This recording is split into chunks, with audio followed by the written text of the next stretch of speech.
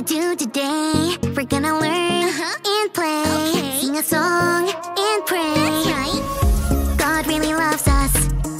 God really, really cares about you, me, our families. That's right. God's always right there. Woo! Let me fix my curls. You've tuned into Cali's world. That's right, boys and girls. Welcome to Cali's world.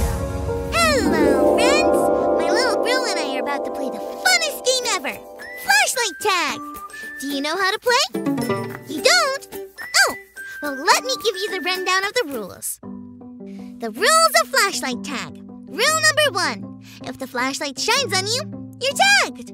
Rule number 2. Well, I guess there's really only one rule. Sounds fun, right? Come along with me. Ah, I'm it! Guys, something just happened in the game. I need to make a choice. I need your help. You see, I was running from my little bro, and I could see his flashlight going up and down and up and down and up and down. I knew he was getting closer, so I dove behind the laundry basket. My little bro stopped and shined the flashlight in my direction. As the light passed the basket, it did shine on my little toesies that were sticking out. I guess Cali's getting too big for hiding behind laundry baskets. Anyway, the rules are, if the light shines on you, you're tagged. My little bro didn't know. I have a choice to make. I can keep on hiding and act like the light didn't shine on me. Or I can tell my little bro that the light hit my toesies and I'm it. This is hard. Friends, what would you do?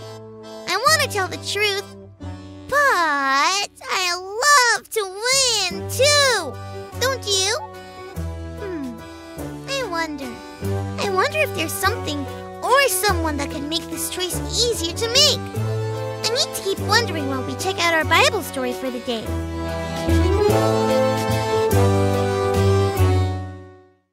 It's time for today's Bible story, and it comes from the book of Mark, chapter 15. Shortly after Jesus ate the last meal he would have with his friends, he was arrested.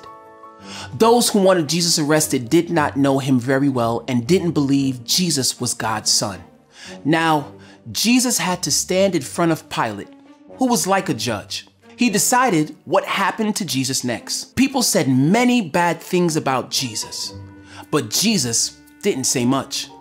Jesus knew who he was and that he didn't do anything wrong. Jesus also knew that this was part of God's plan. Every year at this time, people could choose one prisoner to be set free. The crowd of people all called for Pilate to let one prisoner go. The choices were between Jesus and another prisoner, Barabbas. Sadly, the people made a bad choice. They chose to let Barabbas go instead of Jesus. They also told Pilate to have Jesus crucified, where he would be nailed to a cross to die. We all make poor choices sometimes. But this story teaches us that when we have to make a difficult choice, we can choose Jesus.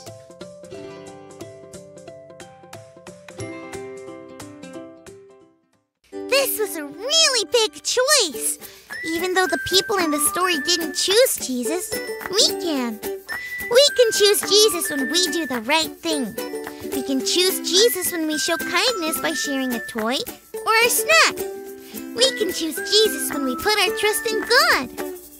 That decision about if I should lie about being tagged is easier now.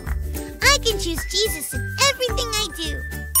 Hey, little bro, you got me. Now you better run. You want to help me try and shine the flashlight on my little bro? I'm so glad I made the right choice, and I'm thankful for our Bible story today.